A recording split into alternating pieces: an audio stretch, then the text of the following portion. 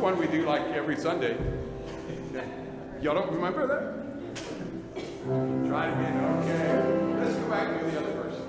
We'll just do that one again. That'll be our last verse. No, it won't. We'll sing one more after that. Okay. Oh, spread the tide dry.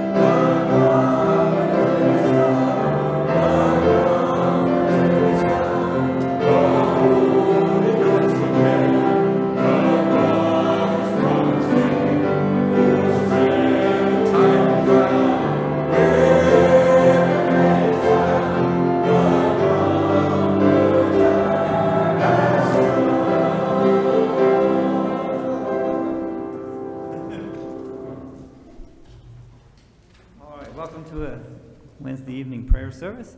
Sure is good to have you here. And we want to be in prayer for Rex and Mary Cobb, Baptist Bible Translators Institute. They're doing a wonderful work. And of course, the COVID, like every place else, has hit them as well. But they still have students there, and they're teaching them how to take a language that's spoken and breaking it down and produce a written language so that they can eventually produce Bibles. So it's just a tremendous work. And even missionaries that have Bibles in their language can learn language better by learning the principles of the language that they teach. So it's a tremendous ministry. So be in prayer for them. They're real good folks. Of course, be in prayer for Pastor and Miss Terry. They'll be traveling back either tonight or tomorrow. And so be in prayer that they have safe travels and can get back here and join us again. Let's pray together. Father, thank you for bringing us here tonight. Thank you for what you have done in our lives. Lord, we do thank you for the coming of the Comforter. What a blessing it is to have that Holy Spirit dwelling within us and speaking to us and opening the Scriptures to us and indeed bringing comfort to us when we need it. And we thank you for that. Father, bless our service this evening. May we hear from you and be sensitive to what your Holy Spirit will say. And we pray in Jesus' name. Amen. All right, you may be seated. Okay, we have a missionary letter from the Israel Alvarez family, missionaries to Belize. Hello from Belize. May our Lord be with us all in this time of uncertainty. A truth we hold dear is the fact that God is still in control of the world, no matter how quickly events and times change. We rest in his promises each day, each hour, each moment. We'd like to encourage you, our dear supporters, to choose faith over fear, to choose the Almighty over anxiety. We thank our Lord for good health for our family. We live in a small town, and the virus has finally reached us here. There are hundreds of cases, with the numbers still rising. We try to comply with the social distancing while we endeavor to help and encourage our members. Since we aren't allowed to hold church services, we have done sermons online. We have continued to visit people in their homes to try to encourage those who are unable to get out and about. It's so easy for folks to become anxious and depressed when the regular pattern of life is disrupted. Sometimes an email or a message is all it takes to revive a hurting heart. Our vacation Bible school in August went very well. We kept it very low-key since there were restrictions in place. VBS took place before the outbreak of the virus cases, so the limitations were not as bad as they are now. We had around 60 kids and 7 mothers attend each day. Our hearts were very encouraged to have 14 of our teens and adults show up each day to run the program and take care of the kids. Each person present was given a clear explanation of the gospel and 20 children and adults raised their hands in profession of faith. Wonderful is the only word to describe our joy. Our mission church in Corozal celebrated its 2-year anniversary in August. We were not allowed more than 25 people per service, so we hosted services in different locations at the same time. In total, we had 60 people attend a service, with 25 being first-time visitors. Many people trusted Christ as their Savior. In August, we also took on another children's ministry. In Belize, the children have an hour lunch break in which they go home to eat. They then return to school to finish the school day. This program seeks to help kids who may not be getting lunch during that time. Our church volunteers will make a lunch each day, and any kid who needs to can come and eat at the church, which is very close to a big primary school. During the lunch hour, we also provide a Bible lesson and fellowship with the children. Since the schools here have yet to reopen, we have been delivering groceries to the families of the kids instead. Please pray that when the schools reopen, this ministry can be a blessing to those in need. On October 4th, our main church here in Orange Walk will celebrate its 11-year anniversary. We greatly desire to hold in-person services for this event. Please join us in praying that the social distancing restrictions will be lifted enough to have services again. We're very thankful for your love for us and our family. May our God richly bless you, the Alvarez family.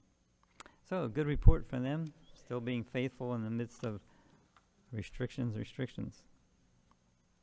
Okay, any special prayer requests that we have this evening? Yes, brother. Last week I mentioned Michael Chevron, probable liver cancer.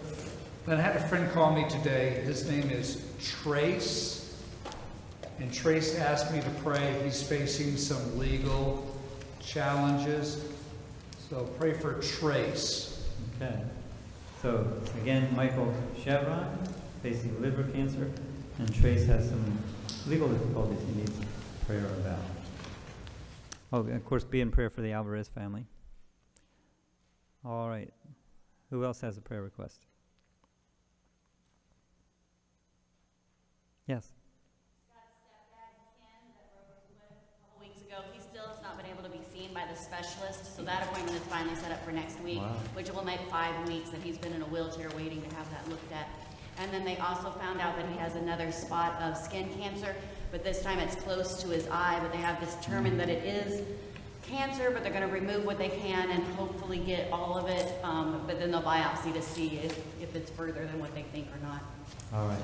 Scott's stepdad, still waiting on somebody to see him, a specialist to see him about his broken foot, and then has developed some skin cancer, so do be in prayer for that need, please.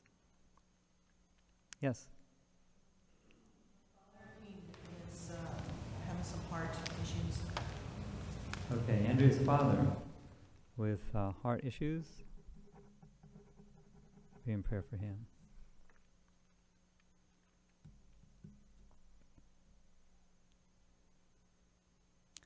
All right. Let's go ahead and break up then into groups of 2 or 3 and spend some time with the Lord in prayer.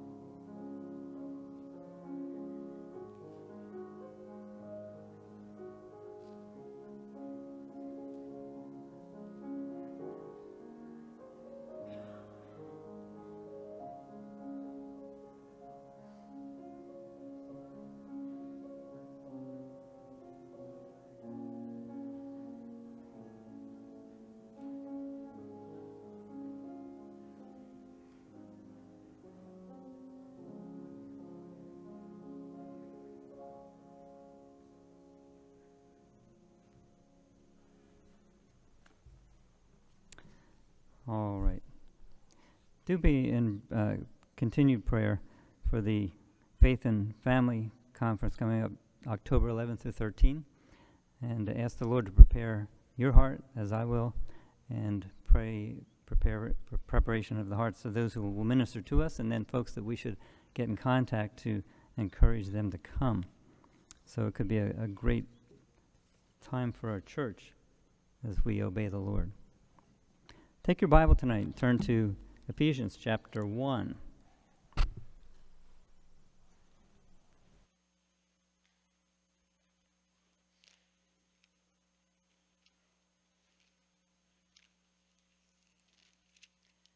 Ephesians chapter 1.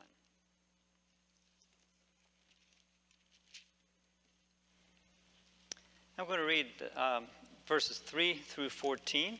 So if you'd follow along with me there while I read. Blessed be the God and Father of our Lord Jesus Christ, who hath blessed us with all spiritual blessings in heavenly places in Christ, according as he hath chosen us in him before the foundation of the world, that we should be holy and without blame before him in love, having predestinated us unto the adoption of children by Jesus Christ to himself, according to the good pleasure of his will, to the praise of the glory of his grace, wherein he hath made us accepted in the beloved, in whom we have redemption through his blood, the forgiveness of sins, according to the riches of his grace, wherein he hath abounded toward us in all wisdom and prudence, having made known unto us the mystery of his will, according to his good pleasure which he hath purposed in himself, that in the dispensation of the fullness of times he might gather together in one all things in Christ, both which are in heaven and which are on earth, even in him,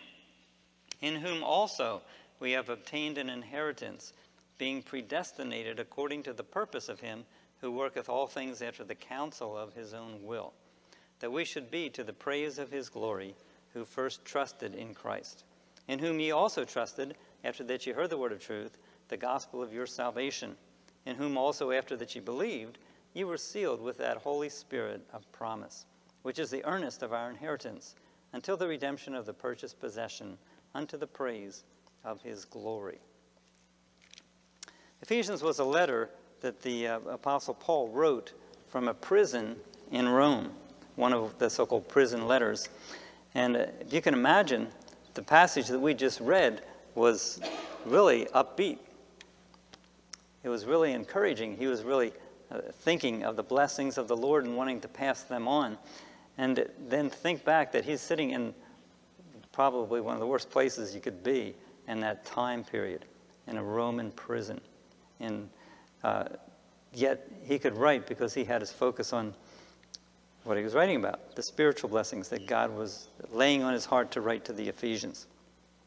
The Holy Spirit was moving him to write to the saints there in Ephesus, whom he loved dearly. You can kind of get an inkling of that love back in the book of Acts, where on his way to Jerusalem for the last time, he stopped to meet with the Ephesian elders on the shore and expressed his love for them and encouraging them to continue on for the Lord, because he said he probably would not see them again. And that moved all of their hearts. So now in verse 3, we see as he begins the letter that he's writing now, his heart was filled with praise to God. He said, "Blessed be the God and Father of our Lord Jesus Christ." He was praising the Lord. And why? Because he was thinking about the spiritual blessings that he and the Ephesians had received from God. He says, who has blessed us. So he's including them in those thoughts too. And all the spiritual blessings, he said, that are in heavenly places in Christ. Now, notice these weren't things that they were waiting to receive someday. He says, he hath blessed us. That's past tense. They had already received them. And he just was trying to make them aware of that. So as he rejoiced, he wanted them to rejoice as they considered, as they thought about these spiritual blessings together, as he wrote, as they read. Now I was thinking, with all the challenges that have come our way in 2020, it probably, the year will probably not make the list of one of the best years of our lives. Yet, the songwriter reminds us that when we get discouraged, we should count our blessings. Name them one by one. Count your many blessings and see what God has done. Even in a Roman prison, the Apostle Paul could praise the God and Father of our Lord Jesus Christ. And he could be thankful for the spiritual blessings that he was listing here. And we can realize that they are ours as well if we're in Christ Jesus. And throughout the passage, you see in him, or in whom, or in Christ. So it all comes to us because of the Lord Jesus Christ.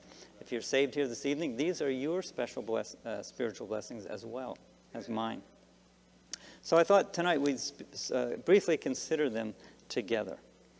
So looking on to verse 4, it says, according as he hath chosen us in him before the foundation of the world, that we should be holy and without blame before him in love. First spiritual blessing, we have been chosen to be holy. The word holy is the same root word as the word sanctified and sanctification, which you can see in other passages of the Scripture. So think of it. What he's saying here is before the world was created, God decided that those who received Christ would be sanctified. That is, set apart from the world and from sin and set apart to God. Sanctification has two parts to it. It's a taking from things that we need to be removed from and bringing us to God and to his service. And that's the idea wherever you see that, the sanctification or being holy and so forth. Now, sanctification has three tenses to it, past, present, and future. Past sanctification, the very moment that you and I received Christ, we were totally cleansed and made holy before God. It has a present tense. As we grow in Christ, as we yield to the Holy Spirit, as we follow Jesus, we are progressively becoming more holy, more sanctified by surrendering to the Holy Spirit's working in our lives. And aren't you glad that the Comforter has come to do that work? Then there's a future tense to it. One day, we will stand in the presence of God pure and holy, our sin nature gone forever. I don't know about you, I'm looking forward to that day. I hate it when I have to struggle with that sin nature day after day after day. It's a reality, and probably it's my fault that I struggle with it so much. But it's something that I'll be glad it'll be gone. So this is a miracle. It's miraculous that God could and would do this for the sinful creatures that we once were. But he did, and he does, and he will. All three tenses working. He will have all men to be saved and to come into the knowledge of the truth. And that truth is walking with Jesus and growing in him who is the truth. So sanctification, great spiritual blessing for us. Verse 5, here's another one. Having predestinated us unto the adoption of children by Jesus Christ to himself, according to the good pleasure of his will. We've been predestinated unto the adoption of being children. Again, God decided beforehand. That's literally what predestinated means. God decided beforehand that those who received Christ would be officially adopted as a child of the Father. Joint heirs with Christ, as we're told in Romans chapter 8, verses 14 through 17. In Roman society, in which Paul was writing the context in, a person could be adopted as a son or a daughter and become the legal heir of the adopter's estate. I don't know if you're familiar with the story of Ben-Hur. It's kind of a neat story. There used to be a movie years ago. It's probably before your time, maybe. I don't know. But it was fun to watch. And in the course of the story, Ben-Hur wrongfully gets sent to a galley slave ship, and he becomes a slave on the ship. And they have battles and so forth. The ship sinks, and he saves the life of the Roman general that was on board the ship. And as a result, out of gratefulness, the Roman general frees him from slavery and adopts him as his own son. The Roman general Arius did that officially, did that illegally. And Ben-Hur then became his legal heir. And when Arius died, which wasn't too long after that, he inherited everything that was in the Roman general's estate. His basically his position of honor and all the riches that he had. So Ben-Hur became a rich man overnight. And he goes on to use those riches as the story. You'll have to read the book to find out what happens after that. But that kind of gives us a picture. Lew Wallace, the writer, was giving us a picture of what was true in the Roman society back at that time. And we can relate that to the scriptures here, because that's just what God has done for us. We have been legally, officially, been adopted into the royal family of God. And Jesus Christ we're joint heirs with him. He is the beloved Son of the Father, but we're joint heirs with him. And we have that position in the family of the King of Heaven. Wow, that's all I've got to say. That's tremendous. Number 3, in verse 6. It says, to the praise of the glory of his grace. And of course, he's stopping there to thank the Lord for that adoption, in verse 5.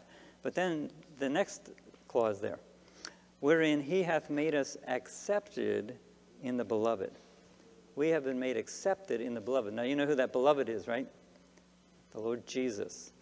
Remember, several times while Jesus was ministering on this earth, God the Father actually spoke out, this is my beloved Son, in whom I am well pleased. So he's the beloved. And I'm not sure why the authors didn't capitalize that. But that's, in my mind, that's capitalized. That's Jesus. And we are in him. Now, let me ask you a question. Is there any danger or even possibility of Jesus falling out of favor with his Father? It's not going to happen. No way. So it is with you and me. So it is with you and me. Because we are accepted as fully as Jesus is, because we're accepted in him. I like the way one preacher puts it. When God looks at us, he has the sun in his eyes. Not the S-U-N, the S-O-N. That's pretty neat. So he sees us as he sees Jesus. That's tremendous. Wonderful reality. Accepted. So that means when we go to God, we're accepted. We don't have to make ourselves accepted. We don't have to do anything to make ourselves acceptable to God. We're already accepted fully. And we can go to him anytime. He encourages us to come again and again and again in the Bible.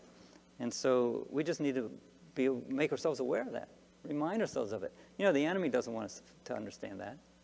He wants us to feel down on ourselves. And when we fail, he wants to maximize that failure and make us forget who we really are.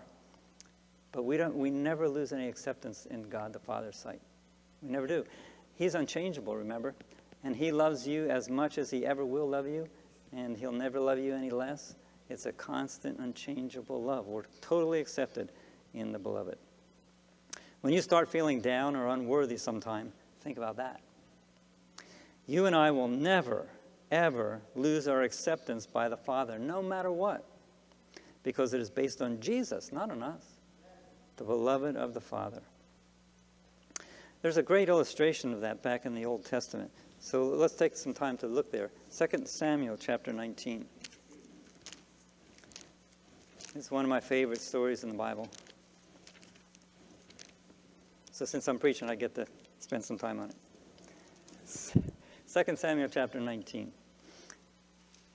Now, to fill you in the story here, this is when Absalom has rebelled against his father David. David has had to flee for his life from Jerusalem, and upon top of that, the grief, of course, of having his own son trying to usurp the kingdom away from him, trying to destroy everything about him. And what a time of grief this was for David. But in spite of all that, there were people that were there to help him, to bring relief to him. And he and the people that were fleeing with him out of Jerusalem into the wilderness, there were some people that cared about him. In fact, jump back to chapter 17 a minute. Absalom and the armies of Israel are getting ready to mount up their attack. David's heading for hiding. And while he's out there, of course, they had to leave quickly. He didn't bring a lot of things with him for sustenance. And in verse 27 there, it came to pass when David was come to Mahanaim, that Shobi, the son of Nahash of Rabbah of the children of Ammon, and Makir, the son of Amiel of Lodabar. By the way, he's the one who took care of Mephibosheth for many years before David adopted him into his palace. And then thirdly, Barzillai, the Gileadite of Rogelim. Now, Gilead was the land across the Jordan River, and that's where he was from. As David came over there, he wanted to help him as well. And what did they do? They brought beds and basins and earthen vessels and wheat and barley and flour and parched corn and beans and lentils and parched pulse and honey and butter and sheep and cheese of kine for David and for the people that were with him to eat. For they said, the people's hungry and weary and thirsty in the wilderness. So they took it upon their hearts to care about King David and the people that were with him. He knew they had needs, or they knew that he had needs, and they wanted to meet them. And they didn't want them to be, in spite of living out there in the wilderness, they didn't want them to be hungry or weary or thirsty. And they did all that they could to make them feel better in the terrible circumstances that they were in. So once the battle was done, once Absalom was finished, and it was time for David to return, it became a royal procession back toward Jerusalem. And they got to the Jordan River to cross, and there were a number of people that were almost arguing over the fact that they wanted to bring the king across. But one of those people that was there to bring the king across Jordan was Barzillai. So over in chapter 19, verse 31, Barzillai the Gileadite came down from Rogelim and went over Jordan with the king to conduct him over Jordan. Now Barzillai was a very aged man, even 80 years old. I'm not saying anything about any of us that are getting there. But back in those days especially, 80 years was quite ancient. And he had provided the king, notice, reminding us, he had provided the king of sustenance while he lay at Mahanaim, for he was a very great man. So he was a rich man, but he was willing to use his riches for the sake of others. And so the king appreciated it. In verse 33, the king said unto Barzillai, come thou over with me, and I will feed thee with me in Jerusalem. Okay, you took care of me, so I want to take care of you. I want to repay you, and I'm a king. I'm able to repay you a whole bunch more than you paid me with. But verse 34, Barzillai said unto the king, how long have I to live, that I should go up with the king into Jerusalem? I am this day 80 years old. Can I discern between good and evil? Can thy servant taste what I eat or what I drink? Can I hear any more the voice of singing men and singing women? Wherefore then should thy servant be yet a burden unto my lord the king? Now back in those days they didn't have hearing aids and all that stuff. I mean, he just couldn't hear, he couldn't see much, he couldn't even taste food. I mean, he was ready to die. And he said, if I go with you, King David, I'll just be a burden to you. I'll just be a problem. So he says in verse 36, thy servant will go a little way over Jordan with the king. And why should the king recompense it to me, such a reward? Barzillai gave what he gave to King David, not for reward. He wasn't looking for anything back. He just wanted to help the king. And of course, that heart is what David appreciated. Okay, verse 37, let thy servant, I pray thee, turn back again. After I get you over the river, David, I'm going to go back home, that I may die in mine own city and be buried by the grave of my father and my mother. But behold thy servant Chimham. Let him go over with my lord the king, and do to him what shall seem good unto thee. So he makes an offer to David. He said, I don't want you to do anything for me, but if you really want to do something for me, do it to Chimham. Now Chimham, actually, if we look at some other passages of Scripture, we won't take time tonight, but he's Barzillai's son. And so he's offering Chimham to receive the blessings that David wanted to give to Barzillai. Instead, he's going to be Barzillai's substitute. So verse 38, the king answered, Chimham shall go over with me, and I will do to him that which shall seem good unto thee, and whatsoever thou shalt require of me, that will I do for thee. And all the people went over Jordan. When the king was come over, the king kissed Barzillai and blessed him, and he, Barzillai, returned unto his own place. Now that's the end of what we hear about Chimham here. But later on in the scriptures, we find that he established a place near the city of Bethlehem, which was David's city, and his ancestors, or his descendants, continued to live there, and he is associated with that city later on in the history of Israel. So David did indeed, was true to his word, and blessed Chimham. Now, why was he blessing Chimham? He didn't know Chimham. He didn't know Chimham from anybody else. This is the first he met him. But he was doing it for the sake of Barzillai. There's the principle of substitution. Chimham was Barzillai's substitute to receive all the blessings that King David wanted to give. What a perfect illustration of what God the Father does to us. He wants to bless Jesus, his beloved. But Jesus says, bless these that are in me. Bless my newly adopted children. Bless the ones who have called upon me for salvation. And Father says, okay, I will. I'll bless them too, just like I want to bless you. Isn't that tremendous? Accepted in the beloved, in Jesus Christ. That's a great spiritual blessing. Okay, back to Ephesians chapter 1. Verse 7. In whom, of course that's Jesus, in whom we have redemption through his blood, the forgiveness of sins according to the riches of his grace. So we have redemption through his blood. Let's look at another passage of Scripture, 1 Peter chapter 1.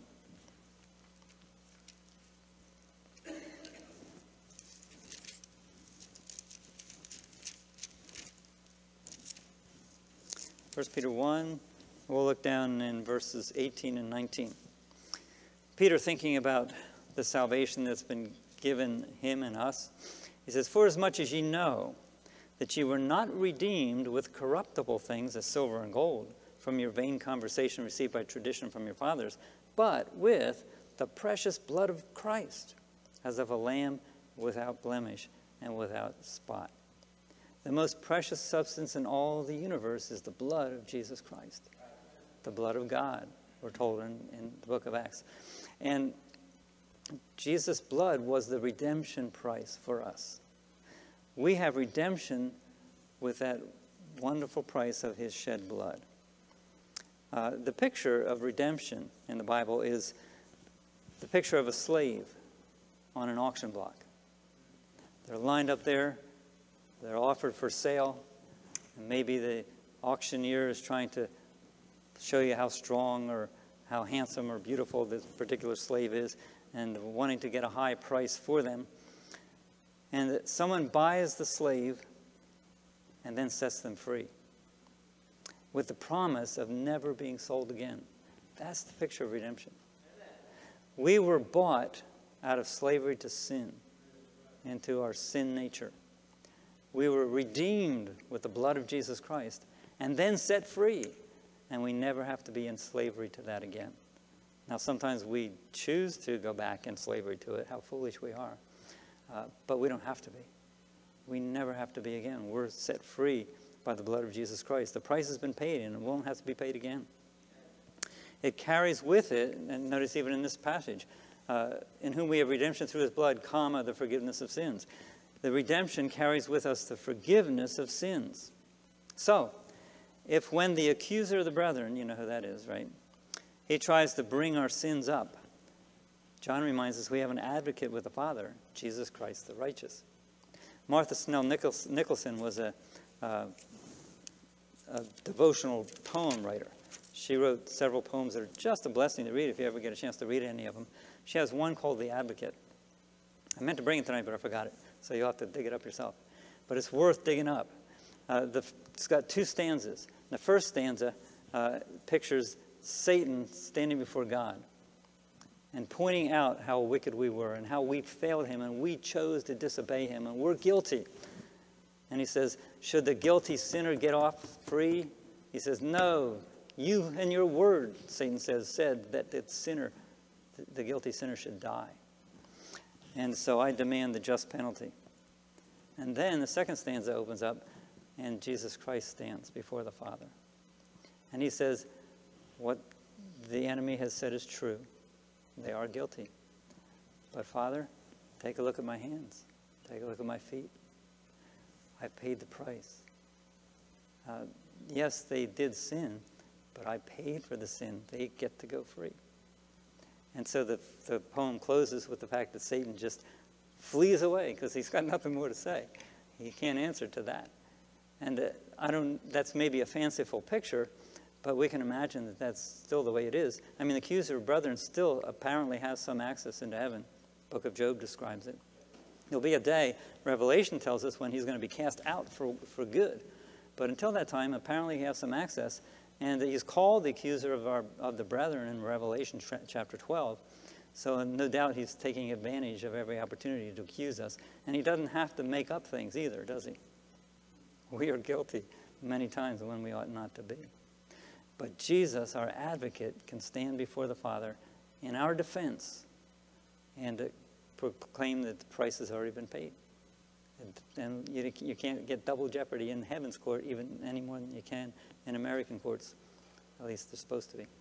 But in heaven, it's not that's supposed to be. You don't have to pay for your sins again. Jesus already paid for them. And we get to go free. So we have redemption through his blood and the forgiveness, complete and utter, total forgiveness of our sins. Another blessing, verses 7 and 8 together, it goes on to say, according to the riches of his grace, wherein he hath abounded toward us in all wisdom and prudence. Another spiritual blessing we have is the riches of the grace of God. And imagine that. I mean, there's no limit to that. God's grace. And it abounds toward us in all wisdom and prudence. So there's just a whole lot contained in there. Too much to talk about now. But at least let me mention one thing. Hebrews chapter 4 and verse 16.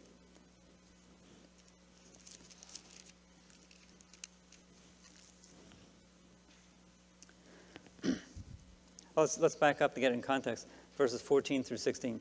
Seeing then that we have a great high priest that has passed into the heavens, Jesus the Son of God, let us hold fast our profession. For we have not a high priest which cannot be touched with the feeling of our infirmities, but was in all points tempted like as we are, yet he without sin. Because we have that kind of a high priest who cares for us and has opened the door for us, then verse 16, let us therefore come boldly unto the throne of grace, notice grace, the throne of grace, that we may obtain mercy and find grace to help when? In time of need. That's what Paul's talking about, the riches of his grace abounding toward us. We can come anytime to the throne of grace and find all the grace that we need for whatever situation we're in. Too often we neglect that opportunity, but we're urged in the scriptures to do it. Any need, big or small, bring it to the throne of grace, and God's riches of grace are abounding toward us to meet that need. That's a wonderful blessing too, isn't it? Okay, back in Ephesians 1, verse 9. Having made known unto us the mystery of his will, according to his good pleasure, which he hath purposed in himself. He's made known unto us the mystery of his will. Now, Paul talks about the mystery in several of his letters. In fact, even in Ephesians later, chapter 3, we'll not take time to look at it all, but he describes the mystery. And what a mystery is something that used to be unknown, not understood, but now has been revealed. So it's not a mystery that we're still trying to figure out. It was revealed to us by the Lord through the Apostle Paul and in the Scriptures. And suffice it to say that as Paul describes the mystery in Ephesians chapter 3, Gentiles and Jews, that is, any of us and all of us, are fellow heirs of the same body and partakers of his promise in Christ. And we are also partakers of the unsearchable riches of Christ. To say it another way, there are no second-class citizens in God's kingdom. That's right. We're all on the same level, and it's the highest level. Tremendous blessing. Okay, back in Ephesians 1, verse 10. That in the dispensation of the fullness of times, we might gather together in one, all things in Christ, both which are in heaven and which are on earth, even in him. That's in Jesus again. Okay, so what do we have there? We have a bright future. We're going to be gathered together in one in Christ. Jesus prayed for that, didn't he? Does Jesus get his prayers answered? Always. Always. And so he prayed back in John chapter 17 that one day he and his disciples would be one, and then all of those who would hear the gospel through their ministry. That gets down to us. We're all going to be one. We're going to be gathered together in one. Look at the book of Hebrews chapter 12. We have somewhat of a description of that.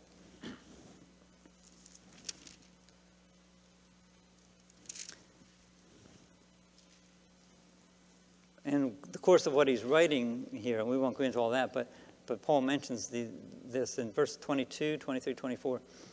But ye are come unto Mount Zion, and that's the heavenly Mount Zion, unto the city of the living God, the heavenly Jerusalem, and to an innumerable company of angels, to the general assembly and church of the firstborn, which are written in heaven, and to God, the judge of all, and to the spirits of just men made perfect, and to Jesus, the mediator of the new covenant, and to the blood of sprinkling that speaketh better things than that of Abel.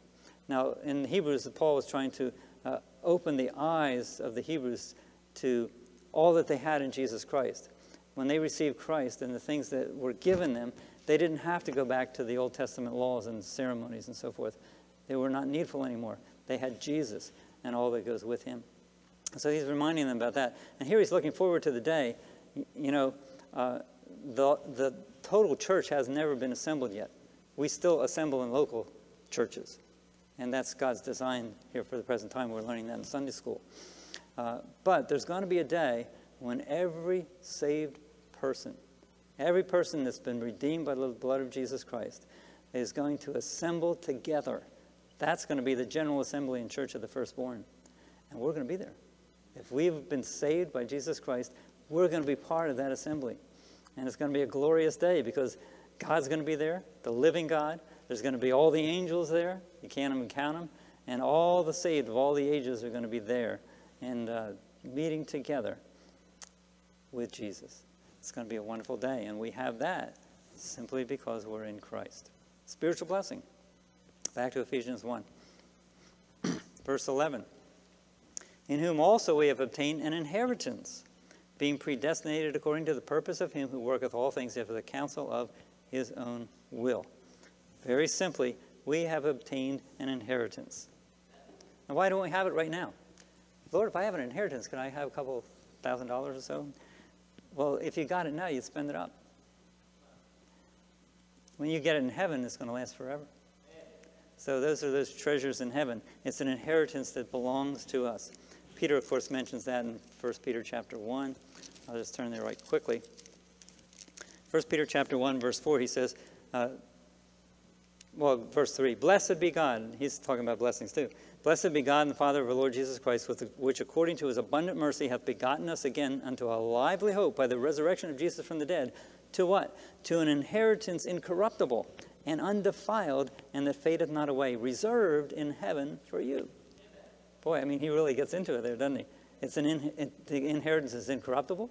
It's not going to get rot away or disappear, get smaller. It's going to be undefiled. It's going to be pure. Nothing down here on the earth is pure like that. And it's not going to fade away, as things on earth do. And it's reserved in heaven for you. It's got your name on it. Wow. So we have that inheritance, and we have obtained it. Not we will obtain it. We have obtained it. It's ours. We just got to get there. Anybody want to go? Not tonight, huh? Okay, so that's ours. Then verses 13 and 14. In whom ye also trusted, that is in Christ. You trusted after that you heard the word of truth, the gospel of your salvation. So you heard the gospel, you believed it, you put your faith, your trust in Jesus, and as soon as you did that, you were, right, that after is not like time-wise, it was an instantaneous thing. When you and I believed, we were sealed at that point with the Holy Spirit of promise, who is the earnest of our inheritance until the redemption of the purchased possession unto the praise of his glory. We were sealed with the earnest of the Holy Spirit. The word sealed there is like a stamp that indicates ownership, security, and destination. It was a legal thing that they did back in the Bible days that was put on a person of some kind of, didn't necessarily have to be a physical stamp, but it indicated ownership. So that's what it does for us. The Holy Spirit indicates we belong to God. And it's secure. It's unlosable, if that's a word. And it's going to bring us to a destination. We've already looked at that. It's a mark that indicates that we are God's, we will always be God's, and we will end up with him forever. How can you beat that? And the Holy Spirit himself is the seal. the earnest there is a pledge or a down payment of money or property given in advance, indicating that the whole thing will be paid. So imagine that. God gave us the Holy Spirit as an advance payment. Wow. The Holy Spirit himself is that earnest. And if you're saved here today, the Holy Spirit is there dwelling in you. Your body is the temple of the Holy Spirit. And in Greek society, that pledge would be forfeited if the purchase wasn't completed. Well, you know what? God's not going to forfeit the Holy Spirit. So that purchase is going to be completed. We have not just a hope like a hope so. We have an established hope that is ours. So in other words, God has given us the Holy Spirit who indwells in salvation as a promise that he will give us our reserved place in the heavenly kingdom. And we can be assured that he will keep that promise because he's not going to give up the Holy Spirit. Hallelujah. What a list. What a list of blessing after blessing. We're made holy, set aside to God and Jesus. We're adopted into his royal family. We're accepted by God just as Jesus is. We're redeemed, forgiven. The riches of grace are available to us.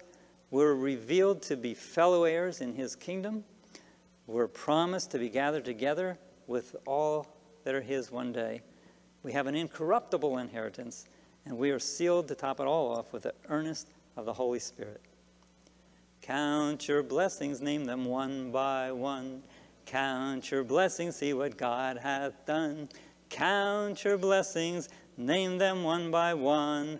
Count your many blessings, see what God hath done. It's already completed. It's ours right now, today. Praise the Lord. All right. Let's have a word of prayer. Father, thank you so much for not only giving us these wonderful blessings, but making us aware of it, revealing it to us in the scriptures that you put in our hands. Thank you for that. Thank you that we're privileged over many people in the world to be able to hold a copy of the scriptures in our hands where we can pick it up and read it any time. And Lord, help us not to look lightly upon it, what you've done for us, but to rejoice in it and to, with our hearts, serve you in gratefulness for what you've done for us. And we pray in Jesus' name. Amen. All right, we have some men ready to take an offering here this evening.